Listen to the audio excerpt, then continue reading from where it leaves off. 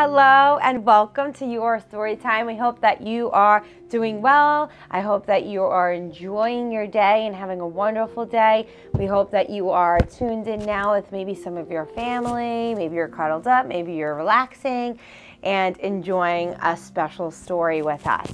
Today we are reading It's Okay to Be Different, written by Sharon Pertil, illustrated by Sunjata Saha. Ooh, nice, lovely name. Lovely name. It's okay to be different. We are all different. Do you know each and every person is different? It's true. If everyone looked and acted the same, how would we know who was who? That's a very good question, right? I don't know. Some kids love to swim and some like to hike. I like to swim. Some like to dance and some love to bike. What? I don't get that. Oh, it means ride. We are all different. Some kids love the color blue and some adore yellow. Maybe pink is your favorite color, like this little fellow. Oh God, I didn't know boys like it. I didn't know boys like it. Some kids love to build towers out of blocks. Some kids enjoy wearing different colored socks. Block socks. It is the rhyme. We are all different. Some kids have blonde hair and light colored skin. Some kids have dark hair and dark colored skin. Look, Mom. Yeah. Some kids are big and some kids are small. Some kids are short and others are tall. Wow. We are all different. Some kids are great at science and math. Other kids choose a whole nother path. Perhaps playing sports or music's their thing. Some kids play an instrument while others can sing. I like to sing. We are all different. Some kids wear glasses to help them to see. Some kids talk with an accent that's different from me. Some kids get to ride in cool-looking chairs. They take the ramp while others take the stairs. Yeah, some kids do get hurt. Yeah. We are all different. Some kids have glasses, crutches, wheelchairs, and slings, but it's never okay to make fun of these things. Even though we don't all look, act, or sound alike, one thing is true. Every child is an individual, a person like you.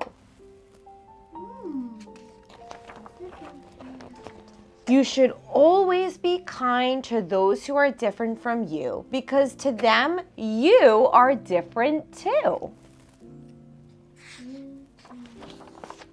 Remember, it's okay to be different. It's okay to be you. You were made to be different. You were made to be you. The end. Can you read it? Yes. Oh, whoa. Whoa. Is this a song? It's okay to be different. Who do you know who is different from you? If you have noticed differences, maybe they have too. What about them makes them different from you? And if you want to show them kindness, what would you do? So that's just some questions to think about. Think about other people that are different than you and how you can show kindness to one another. And how can you show that you're different? Right. Everyone is different, but everybody, right, is special to God. God created every single one of us. He did not create mistakes.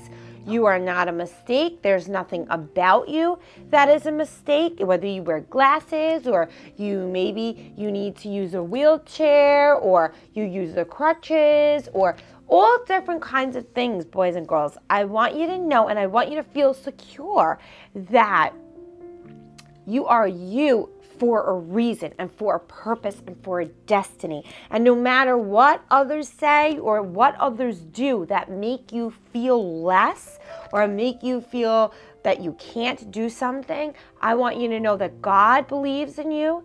God supports you. I believe in you. We believe in you. We support you. We want you to fulfill all the great things and all the great plans that God has according to his plan and purpose for your life.